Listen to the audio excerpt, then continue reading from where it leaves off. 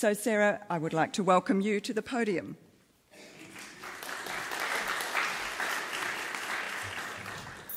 Thanks, Anne-Marie.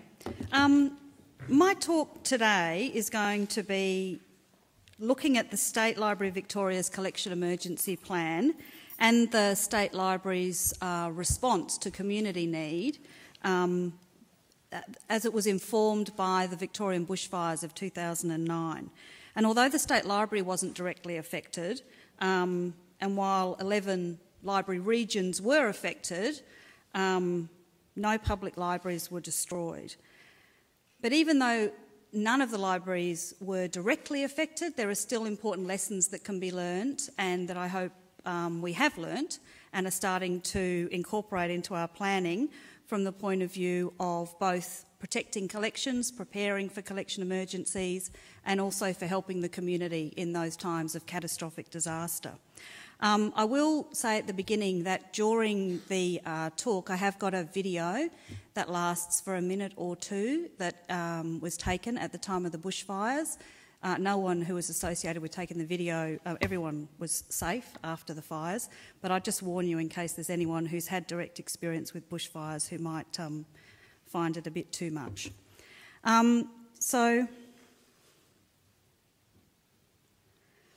State Library of Victoria has two main buildings. It has for those of you who haven't been there, it has the main library building in the centre of Melbourne at Swanston Street, and it also has an off-site store, and that off-site store is in Ballarat, which is some distance from the main library building. The collections are the physical collection is evenly distributed between those two sites. We have around about 95 linear kilometres of collection, and so about half of it is off-site at Ballarat and half of it is on-site at the moment. We've done a lot of work over the last 10 years and previously to that on honing down our collection emergency plan so that there are only really 6 key components, and if those components are all in place, then we found that it has met every need we've had to date. The first of those components, as you can see listed there, are it's interesting to listen to some of the talks this morning because they picked up on most of these issues. It's all about leadership is the first one. It's all about knowing who can talk to whom is the second one. It's all about not having to read anything to know instinctively what you need to do because you've been effectively trained. It's having the resources easily available to do it. It's being linked into a bigger business continuity management plan so you know your role in terms of collections, and it means that you can get external advice from other allied bodies in terms of an MOU. So just quickly, with the first point, leadership, as we know, in emergencies is key, and so as part of our collection emergency plan, we have developed a system where we have 3 team leaders. We have an overall team leader, and that team leader goes with a position within the library, the Storage, Preservation and Conservation Manager position. And as you'll see later, that position has a phone. The responsibility travels with the phone. So even though on a day-to-day basis for decision-making it's hierarchical, at the moment that an emergency hits, whoever has that phone takes on those responsibilities. So if that person can't come in, the person with the phone takes it on. We have a response team and they are in charge of addressing the problems at the site of the disaster or the emergency. We have a separate recovery team and they're responsible for setting up where collection material is going to be moved to be treated, to be worked on. And then we have a support team that sits underneath that, and depending on the type of emergency, the size of emergency, the people that are able to be called in, the people who are available because of leave, we decide who's in what team. The second is the communication system that sits underneath all of that. We have work phones given to the key staff members. All of the team leaders have their work mobile phones, as I do with me now. As I mentioned before, if you get the phone with the phone number, you have the responsibilities that sit with that phone. So you're not looking for a particular person, you're not looking for a particular person in a hierarchy, a particular name. You're just ringing that number, and whoever answers that number is able to do whatever's required of that particular position. We also have honed down the numbers that are needed in terms of a communication tree that need to be widely distributed into the little card that you see that is designed to fit into everybody's Slade cards, and it's designed for that so you have it with you whether you are at work or at home or driving between the two. Those numbers for those mobile phones are on that card. The other thing that I think you can see is that on the cards it also has bullet points in terms of what your key responsibility is if you're a member of one of those teams. One of the things that we've found in the past is that people's desire to help is often not very helpful at the time that the disaster strikes. And so with the leadership, with the teams that we have and with the leaders and with the phones and with the communication system, one of the key things is that if you are not phoned by a designated person, you are not to attend that disaster. We spend a lot of time training people in what their roles and responsibilities are, and one of the things that we had to instill in people for a lot of the smaller disasters and emergencies was you're not being helpful if you haven't been asked to attend. We don't rush in with lots of people at the beginning, all eager to help. The 3 team leaders go in, they assess the situation, they work out a plan, they work out who they need. We have a separate person who's a communications person who is phoning all the people on the contact lists to find out who's available and who's not available. Once the plan has been determined, we contact the communications person, that person tells us who's available, and we work out the makeup of the teams from that. So it's always related to exactly what's happening at the time. We don't have a large or even a small written disaster plan because, as has been pointed out before, they are not referred to in times of a disaster. We do have a training manual. So we have written documentation, so someone coming in from outside, it will be quite clear to them what we're training people in, why we're training them, but we don't have a plan that details everything. As I should have mentioned earlier, we don't have any contact lists. The lists are all kept on the phones. So we don't have lists that are kept on people's computers that need to be accessed or that are printed out that need to be accessed. The numbers are all kept on the phones.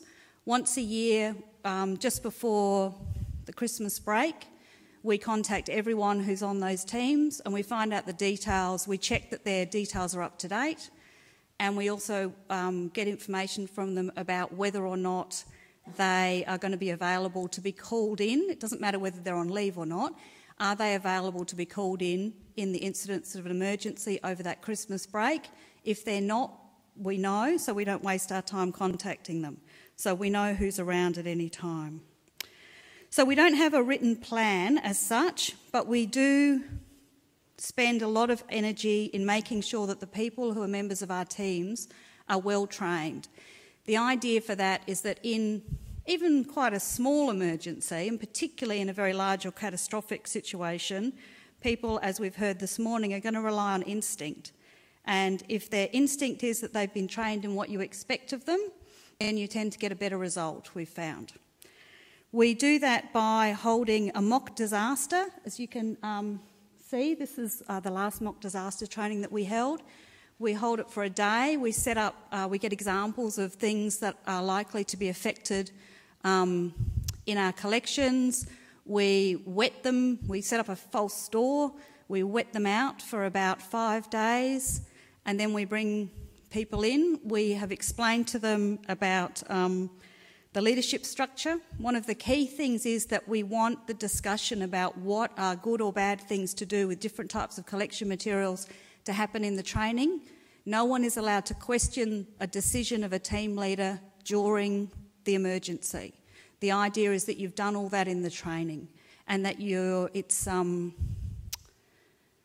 sort of enhanced in you that you may not agree on the day, but you know the pros and cons, and there'll be a reason why that decision has been taken at that time. You don't need to be told that the reason things are being sent off to be frozen is because there's some other commitment to a room that you might be able to use. You don't need to waste valuable time going through all that on the day. We spend a lot of time in the hands-on disaster training to make sure that people understand what it's like to feel things that most of our, as you can tell, disasters are to do with collection material being wet. Make sure they understand what it feels like to have collection materials wet. Make sure they understand what the logistics of actually moving material is to another space. Make sure that their instincts as to whether they'd prefer to air dry something than prepare it for freezing, they take into account the logistics of the amount of space and time that would be required for that. So all of those things that people come to an awareness of through the training. So we run that training of all the members of the teams once every 2 years as a minimum. And then we do minor training in the middle of particular processes as they're required. The fourth thing that we have, as I'm sure all of you have, is adequate resources. We have 2 disaster stores, one on-site and one off-site. We have 35 disaster bins spread around mainly the main library building in Melbourne. The disaster bins, we have a roster, and each bin is checked, including the batteries of anything that's like a torch that's within it. They're checked every month. So we do a stock take every month of every bin, and we do a 6-monthly check and stock take of the disaster stores. It seems like quite a resource-intensive approach when you hear about it, but the number of times that's meant that the bin that's right next to whatever's happening has everything working properly and has saved us having to run around and get something else, it's well worth it. It also means that the people who are checking the bins are very well aware of what's in them. They're not opening the bins and thinking, I wonder what's in here, because they haven't had any exposure to it.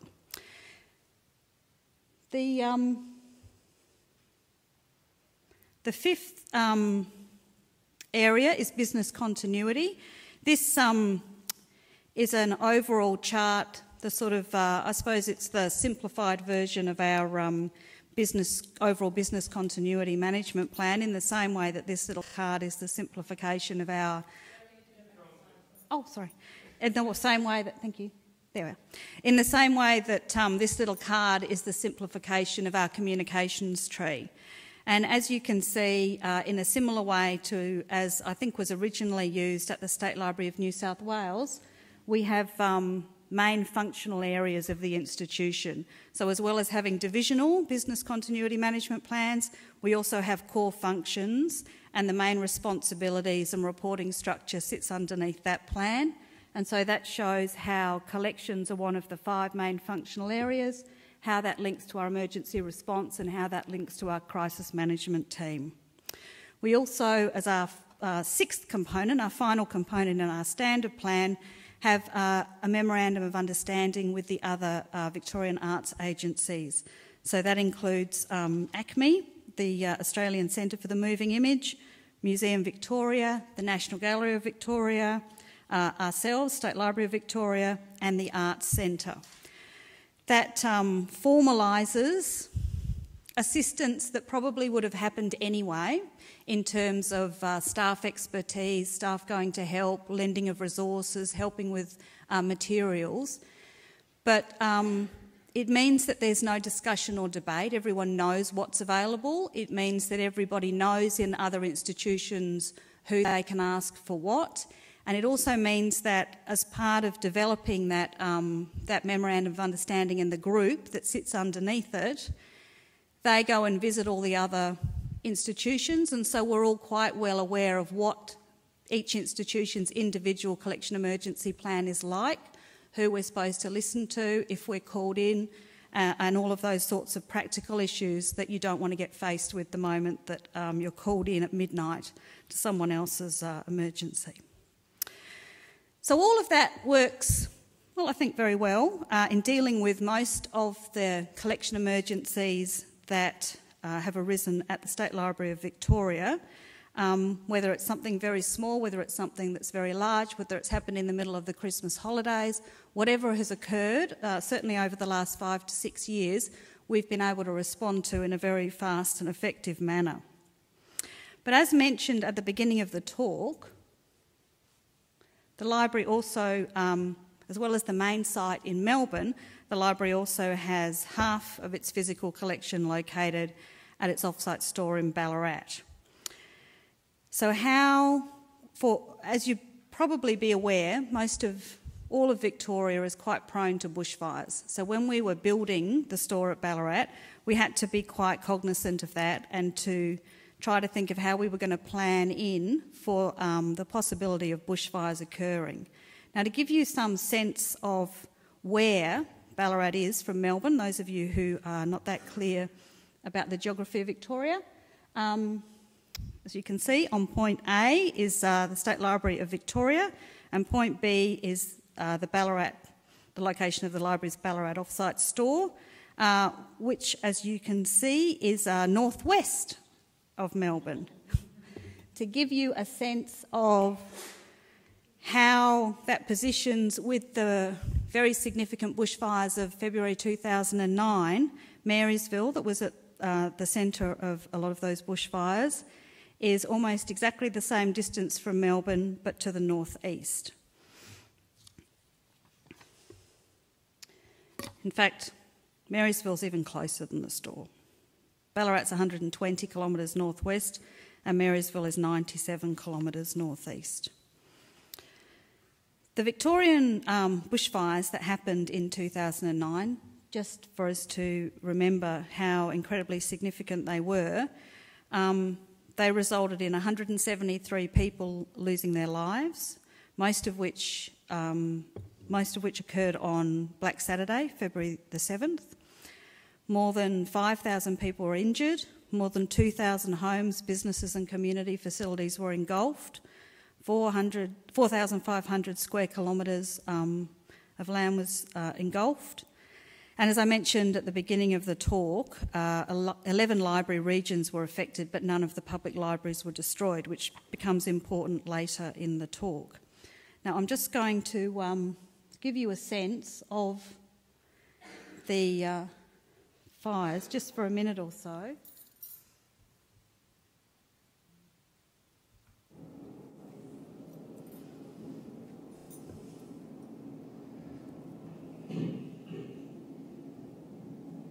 Was taken in St Andrews, which is even closer than Marysville to Melbourne.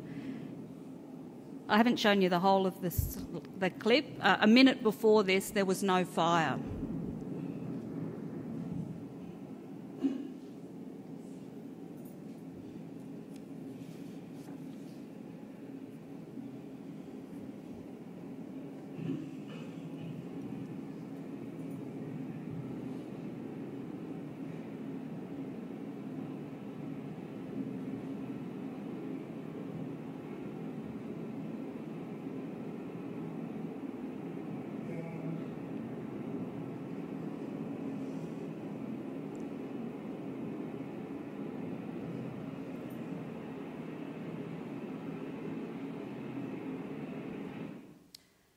So that's 2 minutes, 14 seconds in. There was no fire, nothing there. 2 minutes, 14 seconds ago.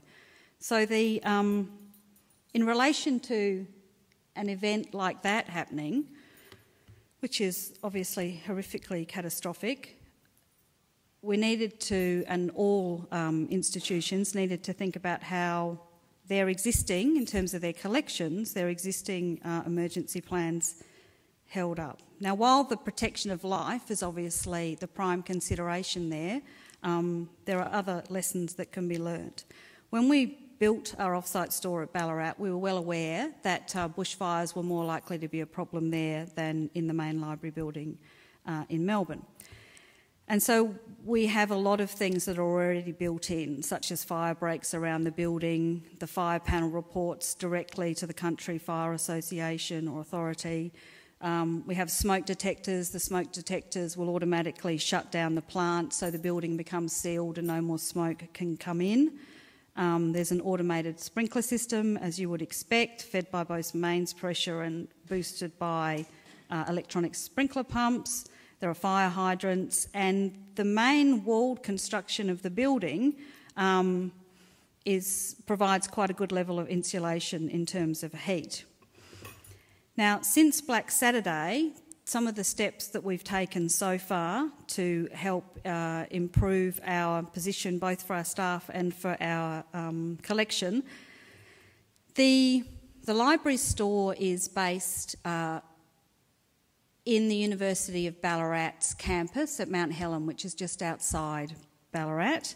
And although we run the store and we manage the staff, because they're part of that precinct, we now have a situation set up where if the Central Weather District has put a code red weather day alert out, all of the staff who are associated with the University of Ballarat's Mount Helen precinct, including our staff, get an SMS code and the whole site is shut down. Once that happens, then the person who has the relevant mobile phone also gets an SMS at the main library site, and that means that because we've now put in a direct fibre optic link between the library building in Melbourne and the Ballarat off-site store, and that's linked to our BAS system, we can automatically shut the plant down and shut the building down from Melbourne. So we don't have to wait for smoke to get into the building to shut the systems down, which is obviously a big advantage. We know that the university will not let any staff on site, so we don't have to worry about that. That's all part of the emergency processes that the university has set up. We're looking at ways that we can harvest water onto the site so that we can have ways that we can use water to protect the store in the event that it's a major incident that's affecting all of the areas around it, or in the event that the power is off. And we're also looking at whether or not roof sprinklers or curtains, water curtains, are a sensible thing for us to investigate for the store, both for this store and because on that site we're likely to be expanding in the future for other storage facilities. We want to look at how we can retrofit or build in all of those protections, because although the construction of the building walls is very good, our main risk is from ember attack on the roof. We've incorporating lots of these actions to take in the event of a catastrophic event into our collection emergency plan and into our training. And one of the things that we're trying to instill in people is that once something gets beyond a certain point, you should forget everything else that you've been told. These are the actions that you should take. And we found in Victoria that a number of the smaller historical societies and museums who had very effective collection emergency plans and who had been well trained in them instinctively went into the steps that they needed to take, and they were not appropriate for an event such as you've just seen, and they resulted in them not only putting themselves at great risk, but they resulted in some instances, the loss of their whole collection. So I think that one of the lessons that we need to learn is how we include in our normal collection emergency planning process or in our training process when we're giving advice to smaller organisations, the limits of what we would normally cover in emergency training and what the next steps should be. Now, as well as looking at collection emergency response, there were also some very good lessons that the library learned. If I can go back to my slide presentation. Oh, it's up there, good. Oh, I can see down here, sorry. Lessons that they learnt in terms of community response. And there were a lot of actions that were taken by the State Library, by public libraries and professional bodies that provided assistance to communities that were of lasting importance. The State Library of Victoria responded very rapidly, although it wasn't affected itself in terms of fire. It responded very rapidly to increasing public requests for access to official reports on previous bushfires. Within 2 weeks, it had digitised and provided free online access to the 1939, 1944, 1977 and 1983 Victorian bushfire reports. It had produced an online guide, as you can see, about how to find information about the bushfires, and with links to authoritative books, newspaper reports, statistics, photographs, websites, and information about salvaging fire-damaged possessions. It's a guide that is still online at the library. It's regularly updated, and to date it's received over 16,000 hits, and the hit numbers keep growing. We also responded to individual inquiries about salvaging personal possessions via the library's conservation advice line. Assistance was also provided by ALIA and the Victorian public libraries. As I mentioned, none of the public libraries were directly affected. And what that meant is that they played, as we've heard this morning, a key role in providing a place, a safe haven for members of the community, and has been documented by Sue McCarricker in a project that she was doing for ALIA. The role of libraries in a crisis situation included things like childminding while the parents were off trying to find somewhere where they could some accommodation, while they were trying to sort out their insurance. They provided a place of peace. They provided people who would listen to people who needed someone to talk to about their ordeal. ALIA's disaster recovery project also helped affected communities with their project Rebuilding with Books. Thousands of books were donated by bookshops, publishers and the public. And the Booksellers Association ran Rebuilding with Book campaign, where if you bought a book, you could also buy a voucher to buy a book for someone who had lost their possessions. And ALIA was instrumental in setting up all the local distribution points for these books. In terms of assisting with salvaging possessions, the AICCM, both the national and the Victorian divisions, were very important. They worked together. The Victorian division posted salvage advice on the AICCM website on the Monday after Black Saturday. The AICCM and the Collections Council of Australia prepared a joint press release on how to care for fire-damaged memorabilia. Conservation clinics were run. They were assisted by new volunteers and institutions throughout Victoria and in fact throughout Australia, who provided both their time and salvage materials for distribution. The Public Record Office Victoria was instrumental in contacting local councils to make sure that these sorts of clinics would be of assistance and where they should be located. And the AICCM bushfire brochure after a fire was printed and distributed. And I think that one of the things that in Sue McCarricker's report that she highlights is that there is always that, and I think it was found as well in the Canberra fires, there's always that conflict between not wanting to go in too soon to make it seem like you're worried more about people's possessions than what they've gone through, the ordeal that they're experiencing. But as I think particularly from the Canberra fires people found was the significance. If someone could retrieve something from the fires, then that item might be the only thing, the only physical reminder of what they'd lost. And so those things take on great significance. Another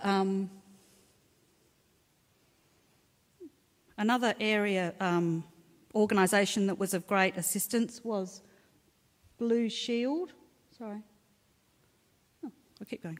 Was of Blue Shield. Now, Blue Shield is the cultural heritage protection arm of the Red Cross, and it provided, again, resources and information, and it also